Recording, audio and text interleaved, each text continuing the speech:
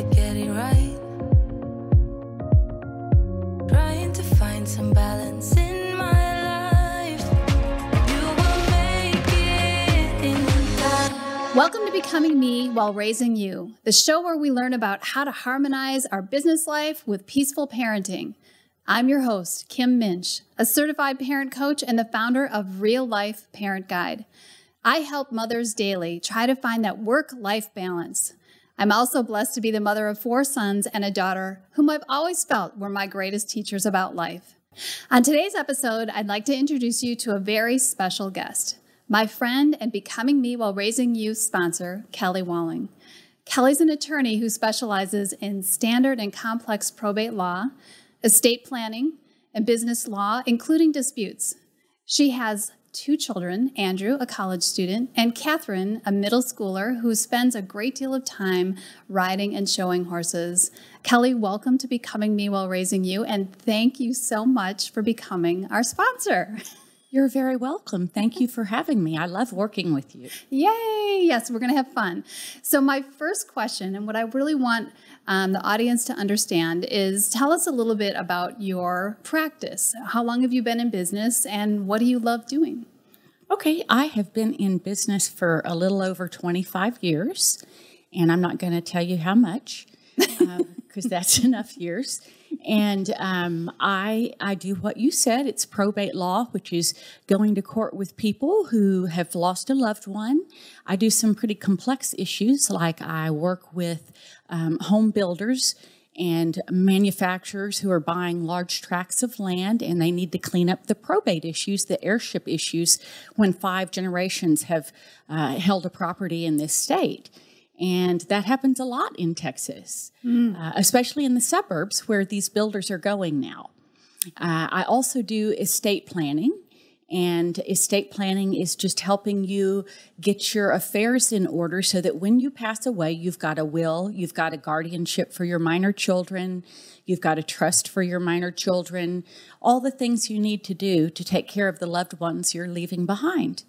And then in the business law field, I help people start new businesses and merge businesses, and I help people who are in business disputes, who have joined with others perhaps, and those others are not fulfilling their duties towards the one person I represent.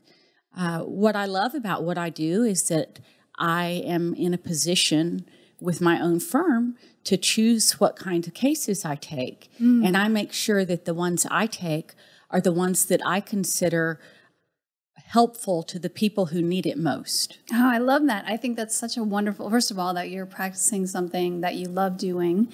And the most gratifying part is working for, the people, you're serving people in that way, in the same way that I serve the parents that I help coach. So helping people is a wonderful business to be in. Yeah. I love that. It is. Tell us a little bit about, some of the challenges that you face in the work that you do. I'd love to know, what challenges you have, and then how you work to overcome those, Kelly. Okay. Probably the biggest one I face is just having enough time to rest. Also, rest is so big a part of anything we do, and I have seen so many people who have not learned how to rest as they're growing. And I make a very deliberate effort to build things into my life to do that. And I manage my time very carefully. And I make sure that I plan events. I don't wait for them to happen. I plan events that help me relax. I think that's so true. I talked about this in a previous episode. Self-care is really what you're talking about. Yes. And self-care are the things that we won't take out of our routine. They are things that we build in that help us to nourish our soul, to relax, to be able to continue to be creative and meet the needs of a demanding, family life and career. I mean, they're just the non-negotiables, and people really, I hope with the last year have come to realize how important that is. And I know you feel the same way. It's crucial to get that self-care in. So let's shift gears a little bit and start talking about your family. Tell me a little bit about Andrew and Catherine and your life as a mom. All right, I have a son, and he is in college down in San Marcos, and he has been studying very hard because finals are here.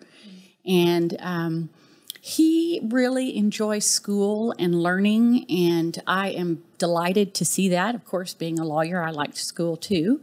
And then I have a daughter who's a middle schooler, and her name is Catherine. And she's in online school because it suits her schedule best, because she spends 6 days a week writing, hours and hours a day at the barn. She writes English style, and she goes to shows all over the place. It keeps me very busy keeping up with her. I imagine.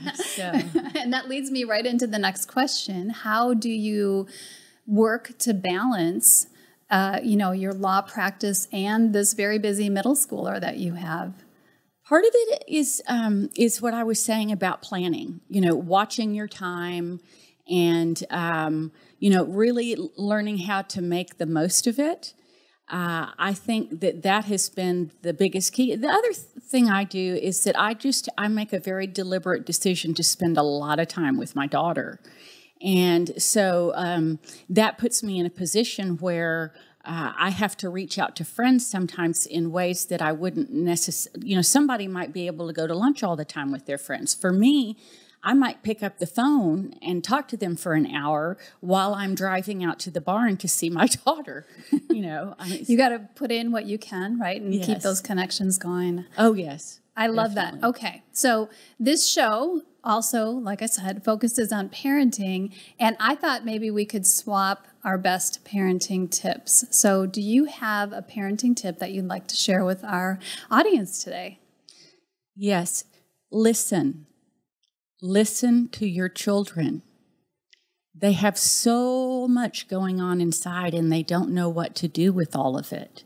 And we're here to be springboards for what they need most. And if we can take the focus off of ourselves and put it onto them and focus on how we can help them grow as people, and when we can listen to their pain and have an appropriate response for that instead of maybe a defensive response, I have found that has been the greatest blessing I have had is learning how to listen.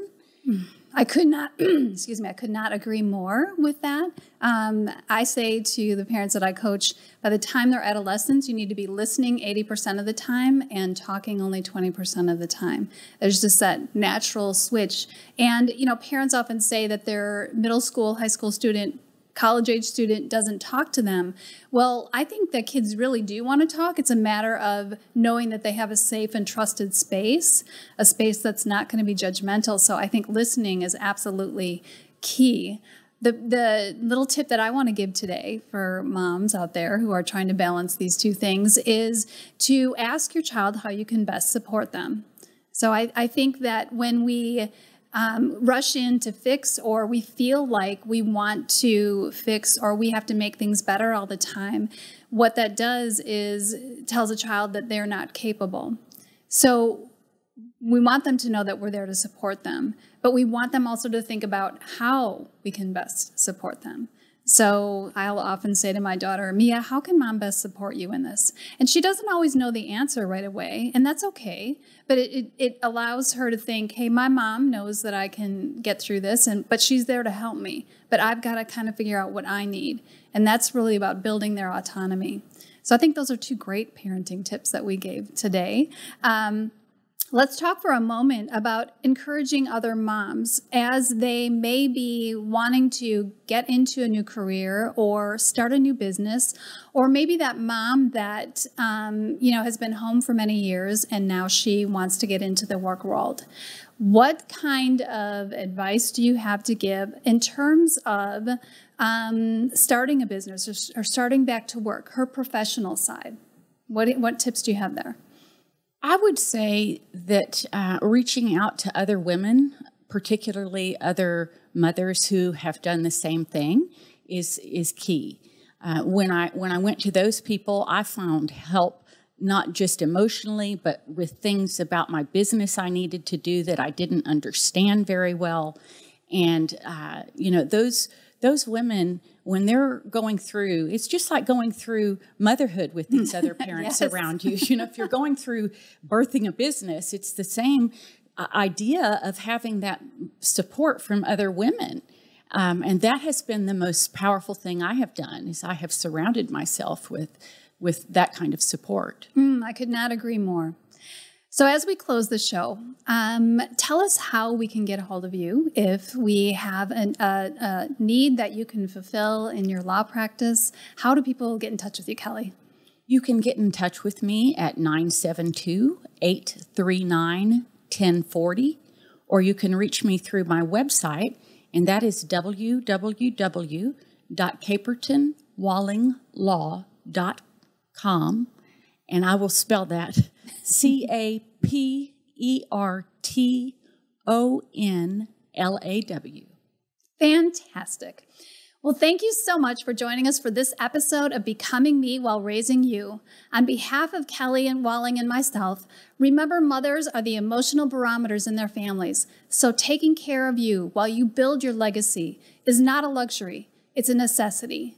My passion is to help moms create peaceful homes through happier, healthier relationships with their kids. If you're looking for help on your parenting journey, please reach out to me through my website, reallifeparentguide.com.